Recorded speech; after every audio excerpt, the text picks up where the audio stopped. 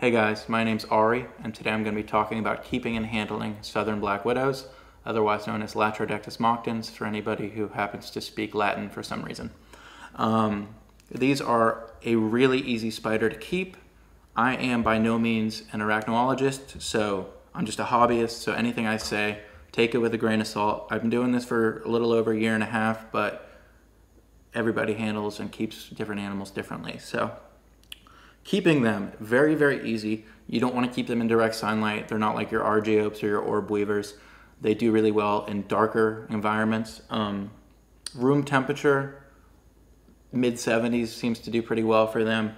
And keeping them in an enclosure like this is really helpful. I got this at my local pet shop. They sell exotics and spiders, so you can find these kind of taller enclosures there. They were kind enough to melt holes into it for me. If you can't get your hands on an enclosure like this and you want to keep black widows, you can get like a glass mason jar kind of deal and poke holes in the top.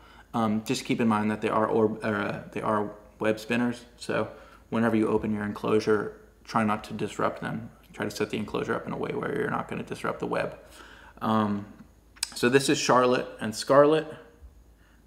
Scarlet and Charlotte, I'm sorry. Two of my black widows. They're both wild-caught specimens. I found them under a tarp at a farm. I don't like taking black widows or any animal out of the wild, but I figured that since they were at a farm where people worked and got hands-on, there's a higher chance of them running into someone and getting, biting someone there. So I took them home, I set them up. Because they were wild-caught, I expected the first egg sac they laid to be fertile, and I was right. They both laid egg sacs, which I quickly removed and put in this little medicine bottle, and there's about 200 or so baby black widows in there. I decided I was not gonna grow them, so I didn't feed them, I didn't provide them air, and they slowly passed. They didn't suffer or anything like that. It just kind of happened. Also, they will, in captivity, lay egg sacs about monthly. So you'll get a lot of unfertilized egg sacs. I'll show these in a close-up. They are very, very little, and you can easily remove those from their enclosures. Feeding them is honestly one of the easiest things ever. You just open the enclosure, throw a cricket in, and it'll do the rest.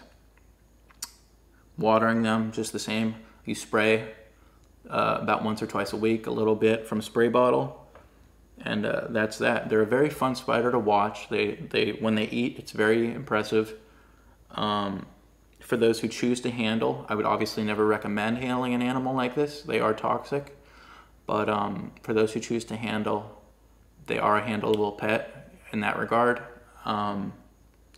Just keep in mind they are toxic. A bite from a black widow typically will not kill a healthy adult. It will cause severe pain. I've handled dozens of these animals, never been bitten.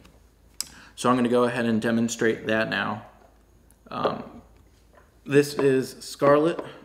Obviously, the name is more for me, not for her. She's not going to respond to it by any means, but when I take them out, I usually let them kind of crawl onto me.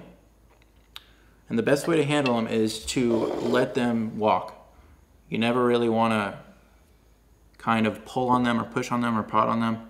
Just let them do their thing, and then you kind of just let them walk on you. There's really not that much to it. Like I said, I've done this with dozens, even in the wild, never had an issue. A bite would hurt, but I wouldn't die. And that's what it's all about, you know? So if you have any questions or anything I can help you with, please feel free to comment.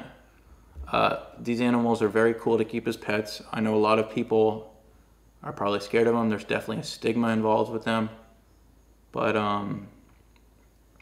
they're definitely interesting, and I think that's what it's all about, is enjoying your animals and learning. So go ahead and put her on back. Putting her back is just as easy as getting her out. You just kind of lower her on in. Usually they'll web down into their enclosures. If they start crawling up your arm or something like that, which can happen, I'll usually try to kind of block them from getting up, and it's really that easy. So I hope you guys enjoyed this little video I'm going to try to make more about the Black Widows. If you have any questions, like I said, just comment them down below. Thanks.